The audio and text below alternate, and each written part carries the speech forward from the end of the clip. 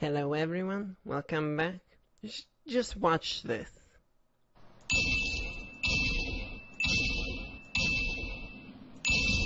What the fuck? Finally, the comment section may rejoice. I'm delivering what I promised many years ago. Payload perks, and why every hand cannon with a payload perk is immediately a candidate to be the best PvP hand cannon in the game. Yeah, I know my fellow YouTuber KakisHD also loves explosive payload for PvE. Last week, the Timelost Fatebringer was up for grabs from the Master Templar Challenge, and conveniently it comes with explosive payload inherently. Therefore, I decided to deliver two videos in one, both a detailed analysis of the explosive payload perk and an in-depth Fatebringer review. For the 2-in-1 video, I think you should click that subscribe button 2 times. Explosive Payload and its evil brother Time Payload are actually very rare perks on hand cannons now that the majority has been sunset. The only hand cannons which can roll these perks are the ones you see on screen right now. Out of these, the only one you can deterministically grind for is the Fatebringer.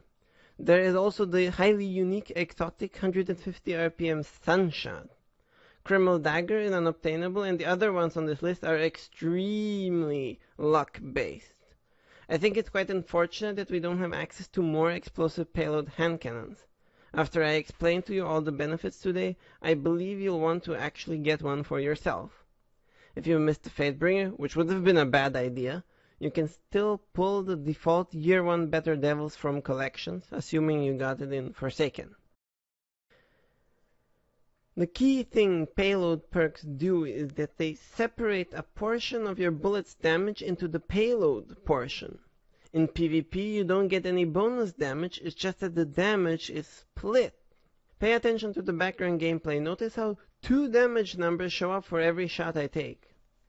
While this might seem like a funny novelty to you, it's actually the key reason for why I believe payload perks are the best perks to ever exist on hand cannons. The payload damage behaves quite a bit differently than the main bullet damage, and I'll explain all the benefits to you one by one. But before I get to those, let me share with you a couple of numbers. Explosive payload will deliver both payload and bullet damage simultaneously. Time payload will delay the payload damage by roughly 0.2 seconds. Here on screen I tallied up the exact numbers for how much damage is split into the payload.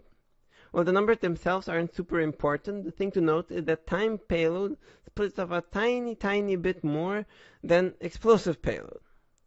Also, since time payload delivers the payload damage later, it can extend the effective kill time of a hand cannon if you don't manage to kill your opponent with the bullet portion of the damage. As far as I can tell, on 180 and 120 RPM hand cannons, you can avoid this extension by landing all of your headshots. 140 RPM hand cannons currently don't even have access to time payload, but if you still have a Better Devils or 10 paces with this perk, just know that there is no way to avoid the 0.2 second kill time extension. In this video, I'll focus on the 140 RPM hand cannons. 120s were recently nerfed, and the only 180 with a payload perk is this thing. If you want more details on the other archetypes, let me know in the comment section down below. Okay, now, why is the payload damage so good? There are 3 reasons. The first and most important one is that the payload damage never experiences damage fall off. Remember the intro clip?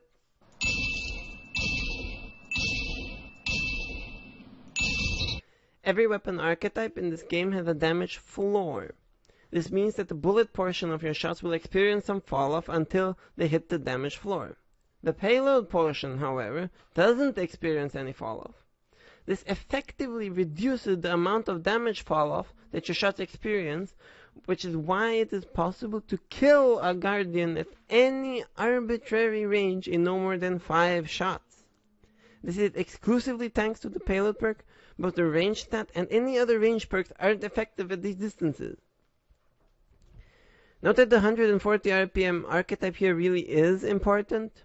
Sunshot, being the only 150 RPM hand cannon, deals slightly less damage per shot, and it will need an extra 6th shot to secure the kill at extreme ranges. Now, I understand that you won't go out of your way to secure a 5-shot kill. though still your 4-shot range is significantly better than most other hand cannons. Nonetheless, the actual reason that this is so good is that you can clean up chip damage. For example, a high-impact sniper body shot or a proximity grenade explosion can be cleaned up by a 140 RPM explosive payload body shot at infinite ranges.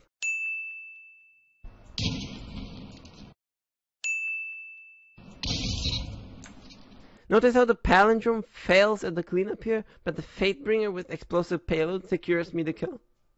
There are many cases where your enemy is running with very little health, and being able to tag them for a substantial 30 to 40 damage is very important.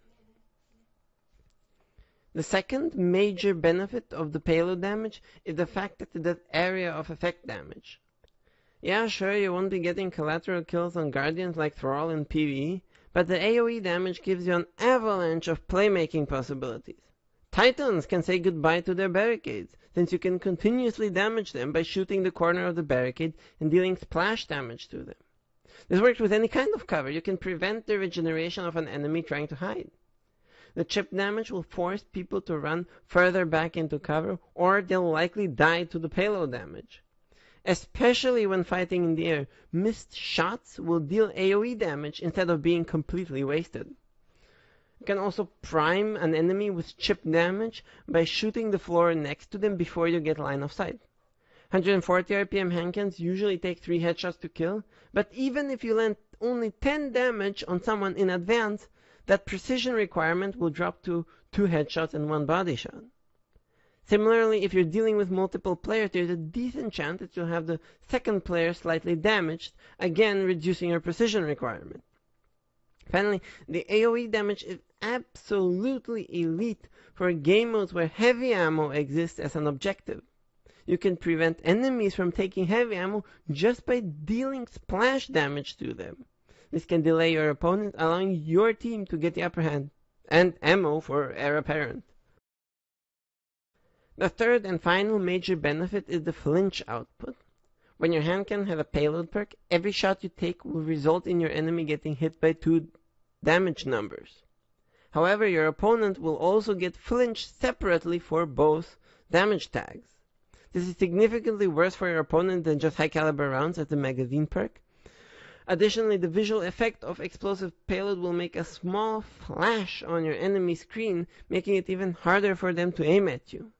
Again, if you're fighting in a 1v2 situation, you'll be flinching both your primary target and his teammate at the same time, thanks to the payload damage. Okay, so my YouTube mentor tells me that people on the internet have terrible attention spans, so let me quickly summarize what the benefits are in case you forgot. With explosive payload, you get less damage drop-off, you get better performance in there, you can flinch your enemies to the moon and back, and you can deny them cover, heavy ammo, barricades, and so much more. If this doesn't sound epic to you, I don't know what will. Now that I have thoroughly brainwashed you, let me talk about the Fatebringer. Our kinetic 140 RPM legendary choices are actually very limited. The only alternative to the Fatebringer would be the Dire Promise. Comparing these two, you can see that the Dire Promise has better reload speed, handling, and aim assist stats. However, it's completely lacking in the range and stability departments. Its perks are also significantly worse than the Fatebringer. Most importantly, Dire does not get the explosive payload. With Rangefinder, Dire Promise will reach round about the same ranges as a base Fatebringer, not accounting for opening shot or explosive payload. Its stats are just that much worse. So if you went with the Dire Promise, you'd have to sacrifice both stability and you'd have to accept a higher zoom to reach the same range as a Fatebringer with no perks. It's not even close. The slightly lower aim assist of Fatebringer will easily get fixed by opening shot, Eye of the Storm, or just a targeting mod on your helmet. On mouse and keyboard, the aim assist isn't even that noticeable. You can choose to min-max the Timelost Fatebringer whichever way you want, so if handling is the main thing for you, go right ahead. Fatebringer is the clear winner in the kinetic slot. Its only obvious competition is the Adept Palindrome in the energy slot. Again, with the Adept Palindrome, you can get slightly better stats. However, the performance of the Adept Palindrome and the Fatebringer are very similar. Explosive Payload on the Fatebringer gives you more flexibility to make your plays. Admittedly, the Palindrome does have a couple tricks up its sleeve, like high impact reserves, overflow, and ricochet rounds. But in any case, I think you should have both a good Timelost Fatebringer and a good Adept Palindrome, as they are the best in their respective slots. Which one you use, in my opinion, should be determined by your favorite special weapon you want to pair with them. Finally, let me give you my recommendations for the rolls on Fatebringer. Conveniently, once you obtain the Timelost version and once you clear Master Atheon, you'll be able to farm Timelost variants of the Fatebringer just by purchasing it using Spoils of Conquest. I'd stat out the Fatebringer to have a good mix of stability, range, and handling, depending on what you feel is most valuable to you. For PC players, it's also very reasonable to max out the range, since you really won't feel the downside of lower stability. However, it makes a lot of sense to go a different route too. On the Timelost variant, your Masterwork boosts all of your stats, so you can actually go for perks which benefit all of your stats. You'll end up with a well-rounded Fatebringer, which can work extremely nicely. While range on any handcan is super important, its value is indeed slightly diminished by Explosive Payload, so that you have more freedom to min-max your Fatebringer the way you want to. Now, on the topic of perks, obviously I think Explosive Payload is a necessity. Though on the Timelost version you have the luxury of getting a second random perk in the third column, and I wanted to give you the alternatives to Explosive Payload. I really enjoy Killing Wind since it will bump your range, handling, and movement speed after a kill. A well-statted Fatebringer with Killing Wind will give you a very smooth shooting experience. Tunnel Vision not my personal favorite, since for me, Killing Wind does the exact same job, just much better, but I do hear it's quite nice for controller players. Finally, Thresh actually rolls in the third column on Fatebringer, which can be nice for some fringe super farm builds, but to me the other perks I mentioned are more valuable. Rewind rounds and Osmosis are both completely pointless in PvP, so avoid them. In the right column, the Timelost variant of the Fatebringer natively comes with Firefly. To me, Firefly is quite wasted since the AoE damage is already being dealt by Explosive Payload.